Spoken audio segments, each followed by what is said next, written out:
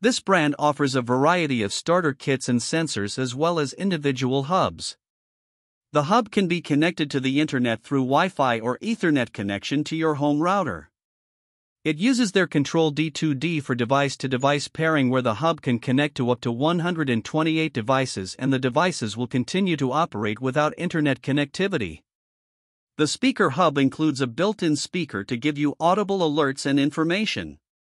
The Hub 3 is designed for areas without traditional internet service, and the hub will automatically choose a cellular service provider. It has a built-in rechargeable battery to continue to operate during power outages. There is a monthly subscription for the cellular service at a cost of about $7 per month.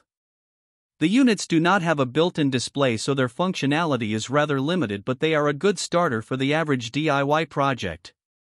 They can be purchased directly through their website or Amazon store, where they are relatively inexpensive. This brand receives an overall 3-star budget pick rating from HvacRepairGuy. Please share your experiences with this brand in the comments section of the HvacRepairGuy YouTube channel.